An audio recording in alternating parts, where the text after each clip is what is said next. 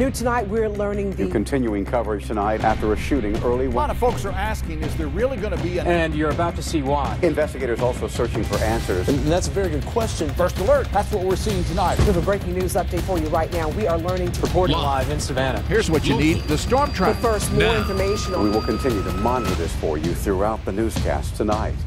The News at 11.